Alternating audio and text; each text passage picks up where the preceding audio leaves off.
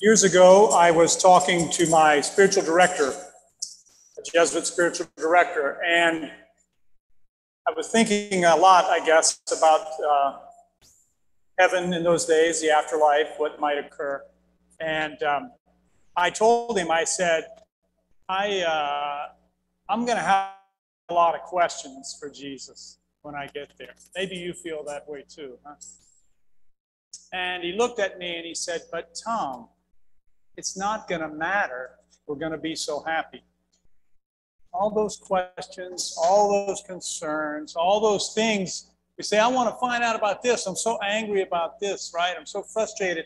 It's not going to matter. That's what the beatific vision is all about. And that's what Jesus is trying to tell the Pharisees tonight. See, they're trying to bring this question from earth to the afterlife. And he says, it's not going to matter. You're going to be so happy, right? The church tries to teach us that.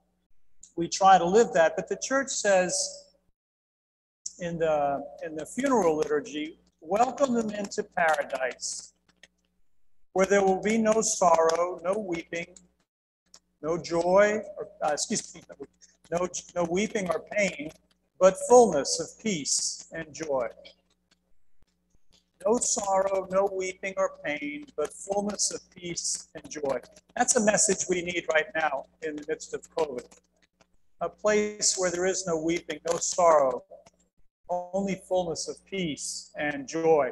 And of course, we want that, but at the same time, sometimes we say, but can I at least bring a few of my grudges with me? Can I bring some of my resentments into the afterlife?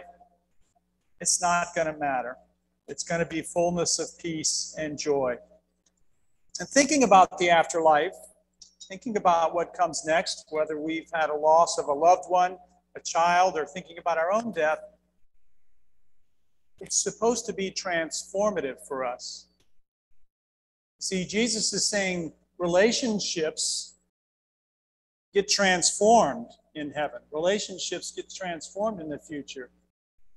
But they also are supposed to transform our relationships here, right now.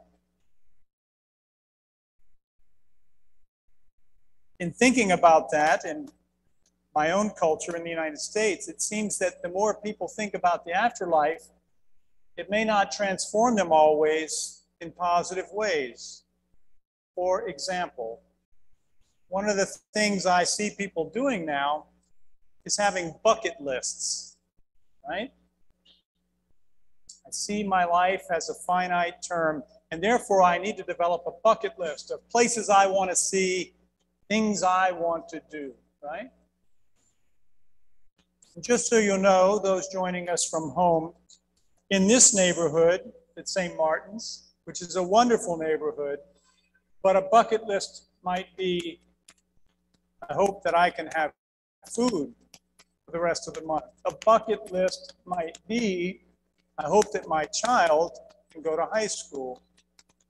A bucket list might be, I hope I can learn to read and write. That would be a great life for me. A bucket list might be, I hope I don't get shot, or I hope my child reaches past his teen years. That's what a bucket list looks like here.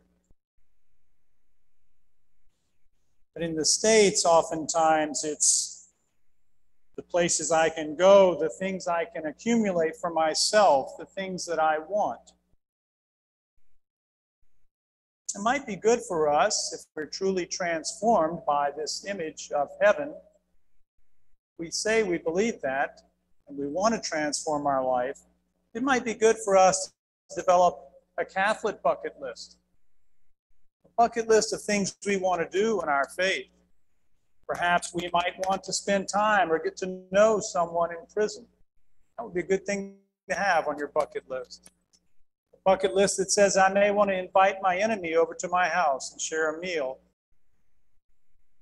A bucket list that says, maybe I should spend the night on the street one night, sleeping on the street, getting to know homeless people.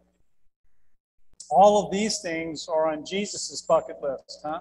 Read the Beatitudes, read Matthew 25. I don't want to be too hard on us. I'm glad people have bucket lists and things they want to see and accomplish in this beautiful earth that we have. But the call of tonight's gospel is to be overjoyed that we're all heading to a land that has no pain, no sorrow, and to develop a Christian and Catholic bucket list of things that we want to do to transform our lives here and now. God bless us. God give us the grace to do that.